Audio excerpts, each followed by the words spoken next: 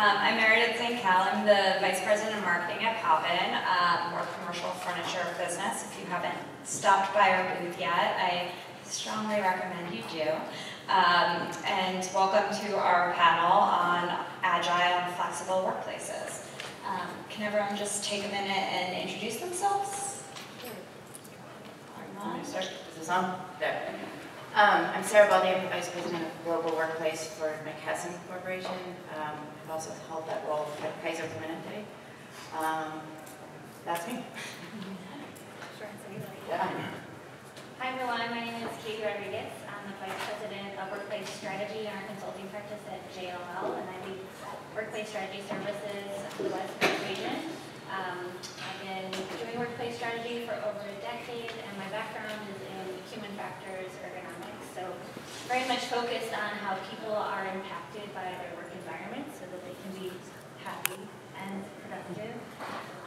Working with a lot of different clients who have the spectrum of agile and flexible workplaces. So thanks for having me. My name is Andres Cueto. I am Portfolio Director at BBVA Compass. We're part of a multinational bank. And Agile is very important to us because we're on a transformation for the last several years to become more of a digital enterprise, or more of a software type company than a traditional bank, and that's where Agile comes into play. I manage half of our portfolio in the US. I'm Amanda Marrow with Capital One. I'm a workplace strategist and designer, almost like an internal consultant within our workplace solutions group. And we really work to create compelling solutions for our associates so that they can provide the best products and services for our customers. Thanks. I'm Phil Conley, Manager of Design and Construction at Liberty Mutual Insurance. My team, about 8 people, do the design and construction execution of about 100 projects a year, specifically for Liberty Mutual, impacting about 1 million square feet. Mostly new construction, renovations, contractions, expansions, things like that. Okay, great. Let's dive right in and start at the beginning. What is Agile workspaces? What's activity-based workplaces? How have you seen those out there in the world?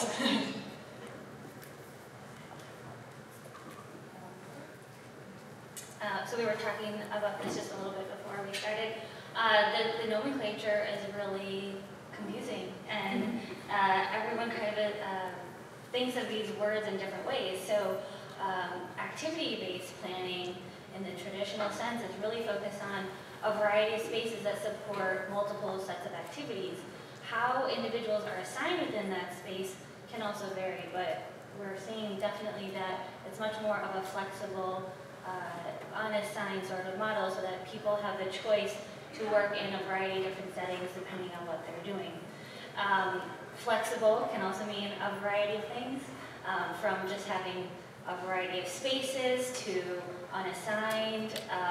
Even seeing flexible workspaces mean co-working spaces and having flexibility within your portfolio to be able to adapt to different types of needs, growth and reorgs and changes in sizes of spaces.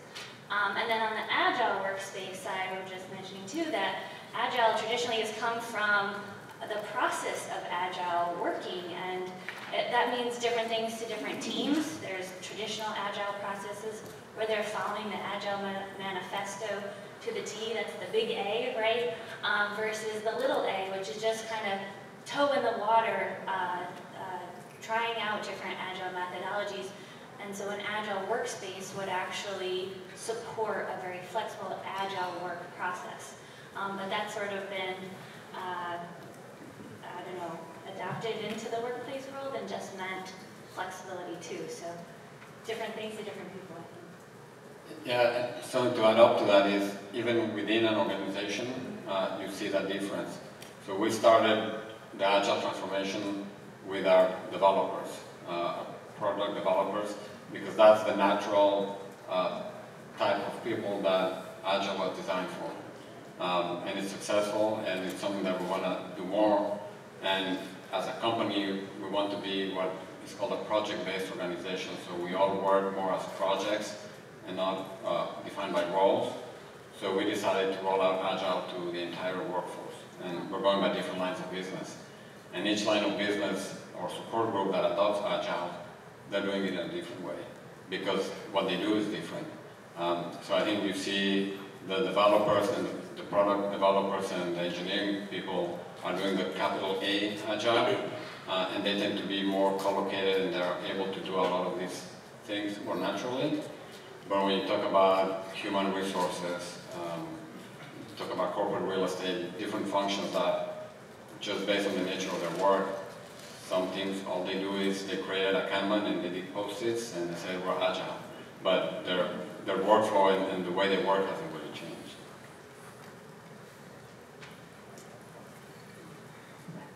Okay, so at Liberty Mutual, there are two completely different things. So Agile for us is basically contained to IT, and it is groups that have gone through the capital A, believe in different things that go with Agile processes. Flex space and activity-based work and what we call flex space is actually unassigned type work, whereas Agile is actually one of our only groups that is assigned. So they're two very different things, at least at Liberty. I think for us at McKesson, we have many different functions. Obviously, we're a pharmaceutical company, but we do have developers and we do have back office processing. We have claims and all kinds of traditional uses of space. So the mandate for our workplace team is really to design envelopes of space that can be used for any one of those functions on the flip of a dime. And so what we've come up with is, 3 years ago at McKesson, what you would have seen is a very traditional office space, 6 by 8 cubes. One office every so many cubes, probably pretty office dense. And where we've gone is entirely different. So we have our design guidelines, which are, it's basically a room kit. And we build, I'm going to misquote this, but I think we're down to like 6 room sizes that we will build in a campus. And each of those 6 room sizes, when we build it behind the walls with infrastructure and power and everything, are set up to be transformed by the FM team to be overnight with just a furniture swap from, for example, a 10 by 12 can be an office, a private office. They can be swapped to a dual office. They can be swapped to a huddle room. So there are many different uses that then make our envelope of space pretty agile. Separately, some of our groups are taking the opportunity, we're getting a lot of pressure to shrink the size of the portfolio. We're taking a hard look at what people are actually doing or what they need to be doing when they're in at work. The commute here in San Francisco is pretty bad. Do people really need to come in every day from 9 to 5? Or, are they coming in for a few hours a day to have a few meetings or collaborate? What are they doing? So we've been using a lot of our sensor data and doing a lot of studies on what people are actually doing there. And it's, I just was in Scottsdale yesterday and final reviews of the new site we're building, which we're calling the Montessori School.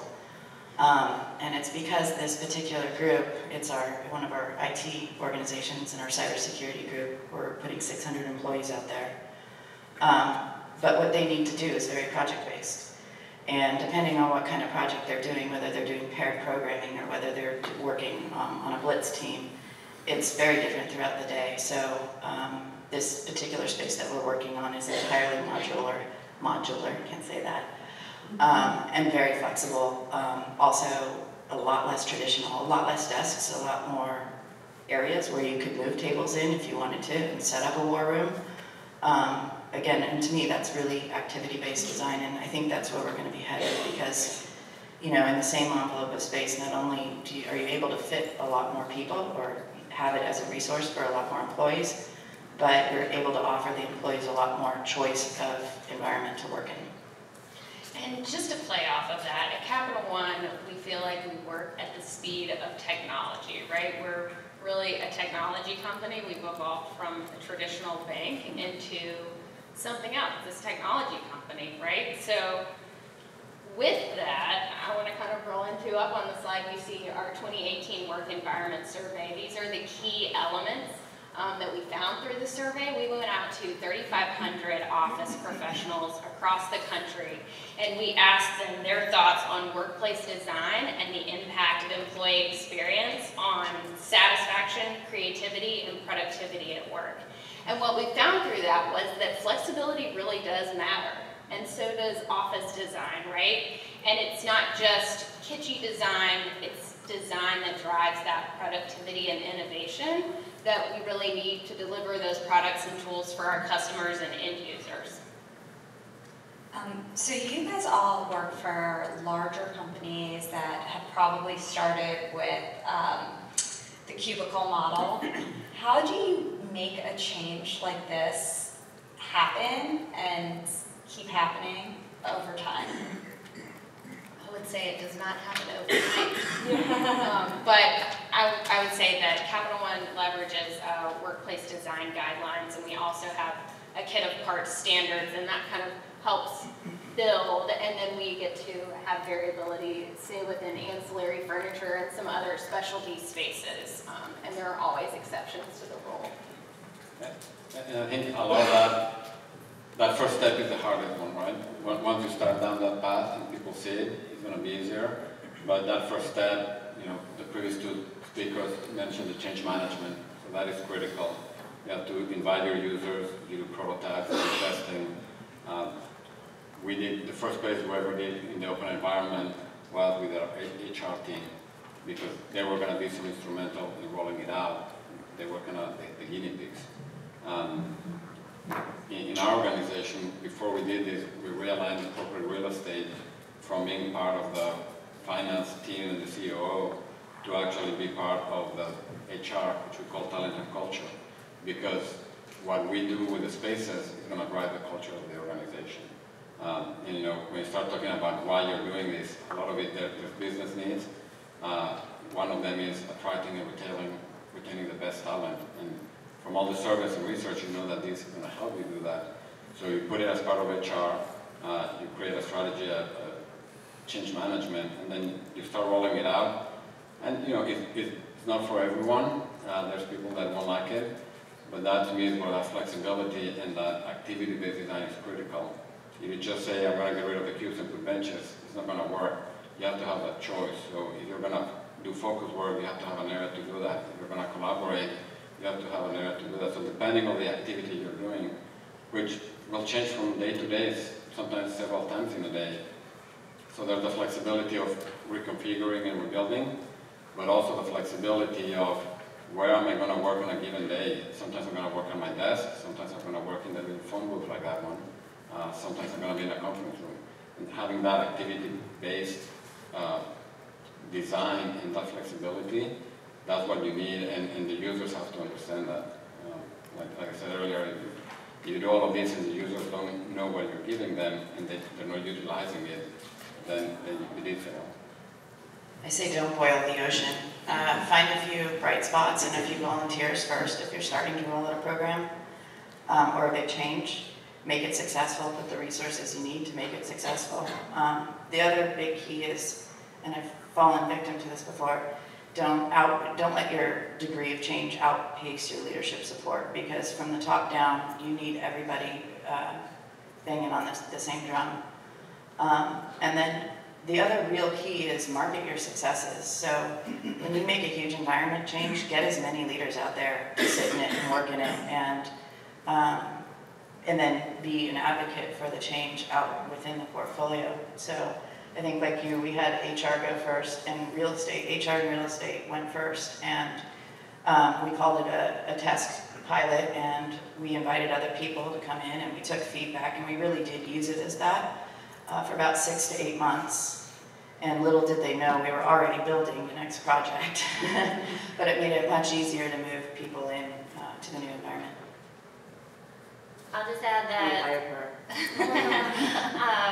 Yeah, I was just going to say that in a lot of organizations where they've been the most successful is those early adopters, but definitely finding the teams that are raising their hand and asking for it, you know, support them, do the change management, get the testimonials. All of that is really great fodder for continuous communications and getting folks on board. Yeah, I was going to say, so I think most of what we've done in to get from a cube farm to where we are today. We didn't do it to the business. They sort of asked for it over time. And I mean, going back as far as 14 years ago, it was high walls, 1 cube, 2 office sizes, and that was it for 50,000 people. So it didn't matter what you wanted, that's what you got. Maybe 8 or 9 years ago, our field legal group was one of the first ones that said we want to take attorneys out of offices and give them shared workstations because they were never in the office, and they wanted little focus rooms for them and everything, which was activity-based working. They just didn't know it at the time. So it's evolved throughout the businesses, and rather than us just say, this is what we're going to do now, start working this way. Yeah. You mentioned culture as a big driver of changing the workplace this way. Wellness in the office has been probably the biggest topic in office culture over the last few years. How do you consider wellness when you're designing agile offices? Is it a consideration? How big of a consideration? And what does that end up looking like? I'll go ahead and give an example. At Capital One, wellness for us is kind of, it's holistic, right? We want to think about people bringing their whole selves to work. Our culture is inclusive, innovative, and flexible, and we want people to have spaces that they need when they need it, because our workforce is empowered to work when, where, and how works best for them. So that they can be innovative, right? And so for us, it means providing wellness spaces, like having on-site fitness centers, as well as healthy food options. Mother's suites are really important, and well-designed mother's suites. We've seen some terrible interpretations. We're all laughing. Yes, we've seen really bad interpretations, possibly used some really bad interpretations, but on top of that, mindfulness spaces. Spaces where people can get away and they can really decompress. And it's not a phone booth, it's another space where you can relax. And the survey findings really support that too. I don't want to go too much into it, but it's all published online, and you can just go ahead and Google Capital One 2018 Work Environment Survey, and there are other slides. I don't know if we want to press through other slides. But maybe if we stall on a while. Yeah, it came through. We did a similar round of surveys, and wellness and employee comfort came through quite significantly. And I think I'm proud to say that I'll say 99% of all of our spaces that we've built have access to natural light, and that was a huge win. And going forward, we will do that. All of our buildings are LEED certified and well certified. Things like having access to water, right? It's a big deal. And we've gotten resounding positive feedback on little things like that make a big difference. Also, adding access to fitness centers has been, or fitness center membership. In fact, we didn't build it big enough. More people are going than we thought. And in our Dallas campus, which was our first rollout, the biggest protest from the employees was at a town hall when we announced the healthy food program. And somebody, it raised their hand, and it was almost a riot. And the riot was about the Diet Coke. And, we just kind of had to sit there and say, well, you can have Diet Coke, but the cans are this big, and you're not going to get your big bulk cup. We can't do that. So anyways, we've moved in, and there are no more complaints about Diet Coke. I don't know if they're bringing it themselves, but it was fine. Once you move in, it's fine. But in all honesty, in all of these programs that we rolled out, surprisingly, it hasn't been so much about the workspace, that the healthy food program has been people's biggest fear, food. I was just going to say food and fitness. Food and fitness, always top when we're asking employees about what is most important to them from an amenities and experience perspective. The other thing I was going to say around wellness is an activity-based plan is actually really healthy because people are moving throughout the space, and sitting is the new smoking, but apparently standing too much is also bad too, right? So it's about that flexibility, movement throughout the space, and about productivity at the end of the day too, so that people are supported in what they're doing and they're not distracted or interrupted. They have places for focus and quiet. Also, when we're asking employees about what's important to them in the workspace or what's not working so well, most of the time, coming from a more traditional environment, is that they don't have a place to focus. People out in the open, if they don't have those places to go, take a call, get away, not be interrupted. I mean, it's detrimental to their satisfaction and their productivity. And you see a lot of that research. It seems like every week I read an article about the death of the open plan, and it was a failure, and we're going to go back to offices. And every time I read one of those, the conclusion is the same. When you don't have those activity bases and that choice, it will fail. If all you give them is an open environment, it will fail. But if you give them the focus room, the wellness space, the meditation or whatever you want to call it, if you give them that flexibility, then it's successful, and that brings about that wellness, because people want to know that they have those choices. You want people to come to the office and want to be there. And if they have the right places where they can work properly, they will enjoy the workplace. The other thing I wanted to mention about wellness goes back to what you were saying about finding the champions and those who are raising their hands. When we did our first fitness center, we did a traditional fitness center with weightlifting and aerobic machines, and it was great because we had never had that before. But then, of course, a month later, somebody asked, why can't we have yoga lessons there? There's no yoga room and stretching rooms. So, we didn't have the ability to build that anymore, and this has nothing to do with real estate, it's more the leadership of the company. They said, fine, and it was a yoga instructor that asked about this. And you know what, that's fine. We have a lot of open spaces, we can move the furniture. If you want to bring and have yoga here in the middle of the office floor in this corner, just organize it. So I think it was Tuesdays and Thursdays for 6 months, there were yoga and stretching lessons in that area for 50 minutes, because we had that one volunteer. So give those opportunities and try it out. It didn't catch on enough to warrant having and building up a room, but they still do it from time to time, and giving them that option really helped them, and they felt like they could do that if that's what they wanted. I'm really glad I don't have to worry about food or exercise. That is not my purview. Mostly within my role and within my team, one of the things we focus on a lot is ergonomics. We have a deep past in workers' comp, so we've always focused on ergonomics in the office. Our employees are very aware of it and they expect it. So as we go to these more flexible environments, it's a million things you don't think about when, some office's desk has to go down to a certain, height, but your standard ped doesn't allow that. And that's fine when it's dedicated because you can swap that ped open. Now you have to do that thousands and thousands and thousands of times. So it's thinking of all those different things about how putting somebody down to a desk that they don't have every day is still just as ergonomic as the one before. So we've adopted different chairs that can accommodate more people, because we were going to have like thousands of people like tagging the chair and dragging it around the office all day, which wasn't going to work. So that's been really like at least my main focus on the wellness part.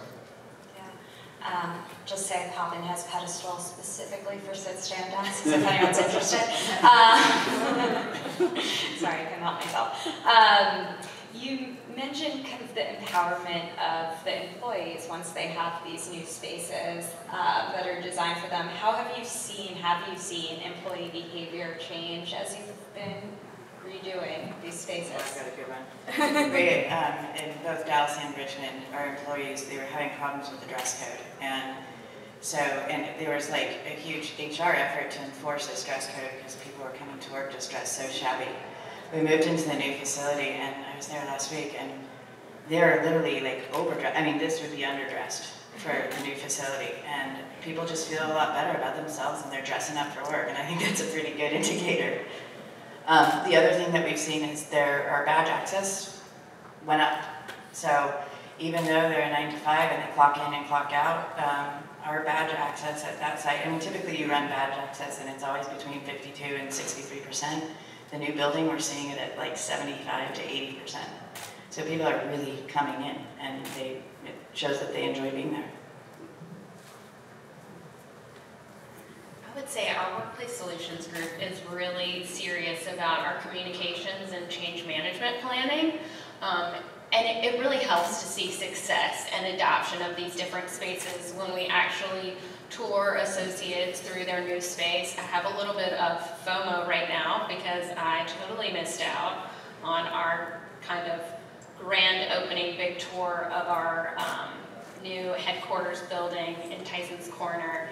It's 31 stories tall, so it's the tallest occupied building in the DC area. But today, the teams were taking people through, showing people and helping them understand the spaces that are available for them to use so that they actually do use it. And the building's been open for a little while, and it's been really exciting to walk through and actually see people using the spaces in really cool, dynamic ways. Seeing people collaborate outside on an outdoor terrace space. I wanted to take a bunch of photos, and then I held myself back just so they could continue doing their thing.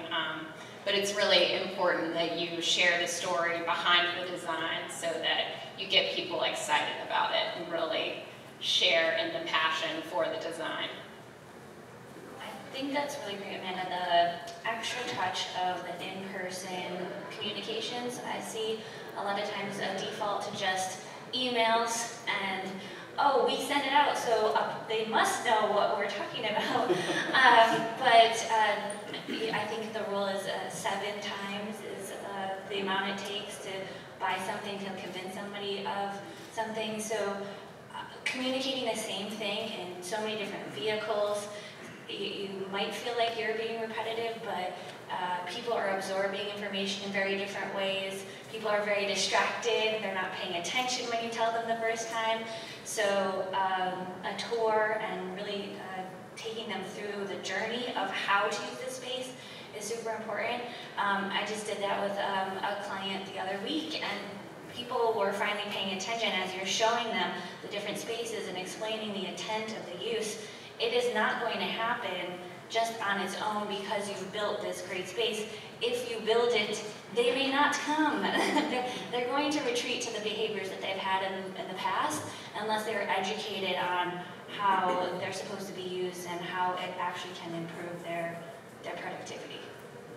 I think you do have to be aware, though, that not everybody wants this. And yes. We give you a sit-to-stand desk. Not everyone wants to stand. That's okay. I think we have, because we went through this, why isn't anyone using it? And eventually people do start using it when it fits the way they work, but everybody doesn't work that way, and not everybody wants to sit at a counter, looking out the window. So I think we have to be very comfortable with, we can build it. Hopefully a lot of them will come, but they might not all. Yeah. Well, that's also so you move in and sometimes you just get a lot of times you get a ton of really bad feedback. And your teams are like, oh, we just did all this work and we just moved all these people in. But then, to your point, you let them sit in it for 3 months, 4 months. We don't survey until 6 months in at a minimum, if not a year. And, they figure things out, and they need time to figure things out and get comfortable. So I do not suggest doing your post-occupancy survey any less than, or any less than 6 months out, because you'll get very different results. All right, it's about that time, so I wanted to just turn it over to see if there were any questions in the audience. Yeah. How do you guys navigate your executives and the trends and changes, and how quickly they want things to happen? So, we are lucky in the way that a lot of this is coming from the leadership. We have, the reason we're doing all of this is not to follow a trend, but there's strategic business reasons behind this. And it's not just about maximizing the square footage or minimizing the occupancy expense. Yes, those are KPIs that are important, but this aligns with our business goals. Like she was saying, we're transforming into a technology company. Our products are more about software these days than anything else, so we have to think about that type of working, and the leadership recognizes them, so we're just supporting the business strategy. So if you're trying to do something just because it's the trend and you want to push it up, it's going to be much harder, but when you're doing something and you can show how it aligns with the business strategy of the company, then you just have to show the data, and it's quite easy. I guess the answer is you have to align it with the business strategy to make it work. I would say having a really good governance process. So when we took this on, I had our chief HR officer and our CFO aligned. They were the ones directing this, and I said, here are all the things that are going to happen, and you're going to have my back. I'm going to come to you and I'm going to have arrows all over the place. I need you to help me pull them out.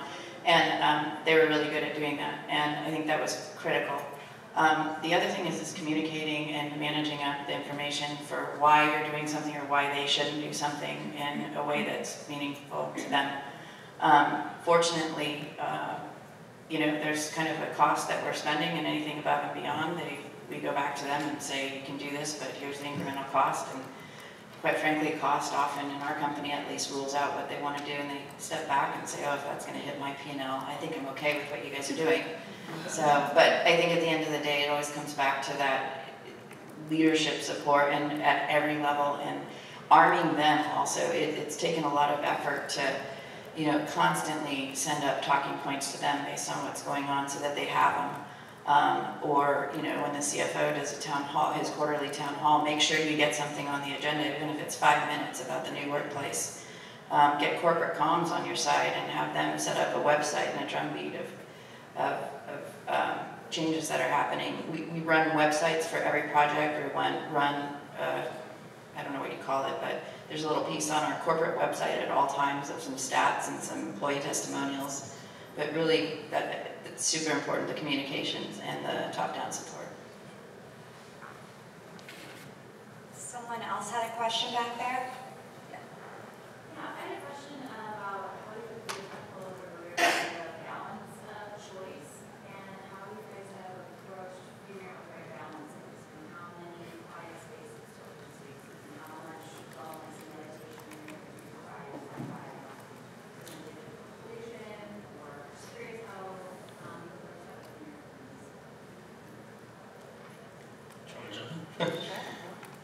I think every group that we've transformed into the flex environment has been different, and we didn't know going in what exactly was going to work, so I think we did our best to, you know, have some good data to say this is what we'll do, this is how many focus rooms we'll give you, this is how many, you know, whatever types of work, and then you got to watch and see what's actually working before you do the next one. And in my department, at least, the projects never stop coming.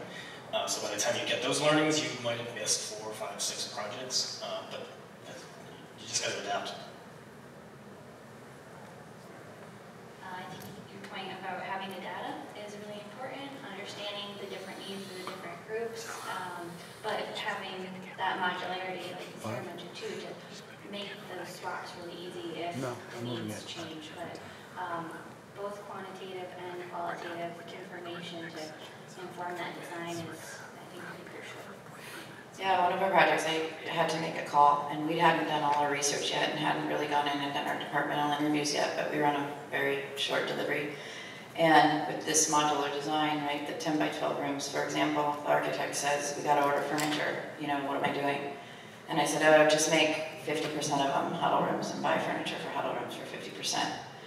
And buy 50% office furniture. And I knew we had a couple more floors to do, so if I messed up, we could have used them elsewhere. But the key was that, and we ended up adjusting later on in the project, but we actually got to open with our furniture rather than having to rent furniture or wait for it. But the real key there was that design, and we only have, I think it's 6 room types now that we build. And so if we get it wrong, we can very quickly fix it, and it's not a work order. You know, we're not going in and redropping cable or running electrical. It's literally a furniture swap. So, you know, as flexible as you can build that environment and as modular, you can react to the changing needs. And quite frankly, more often than not, the group that you're building it for when you start the project, by the time you get in, it's an entirely different group and an entirely different leadership and an entirely different manager. So. And not only there's experts, right? JLL, all these real estate service providers, they have all that data. So if it's the first project you're doing, they can give you a baseline. They can tell you, start with this ratio. Also, the workplace design firms, the Gensler's and IAs of the world, they have all of that data also. It might not be exactly the way your users will utilize it, but then that's when you start looking at the data and changing. But your baseline, you know, we rely on experts like JLL all the time. They have that at the fingertips.